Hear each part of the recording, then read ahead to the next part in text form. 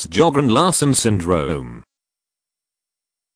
Sjogren-Larsson syndrome. The Sjogren-Larsson syndrome is a genetic, inherited, disease usually characterized by a triad of clinical findings consisting of ichthyosis, thickened fish-like skin, spastic paraplegia, spasticity of the legs, and mental retardation. The skin changes in the Sjogren-Larsson syndrome are similar to those in congenital ichthyosiform erythroderma, a genetic disease that results in fish-like, reddened skin. Hyperkeratosis, thickening of the skin, is a regular feature.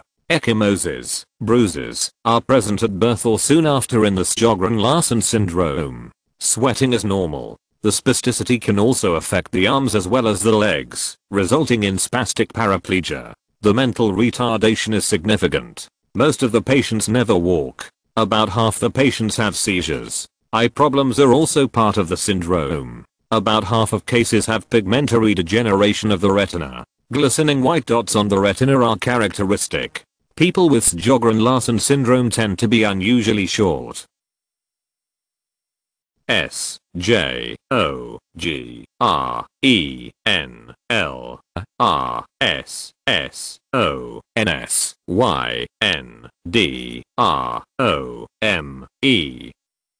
Sjogren-Larsson syndrome.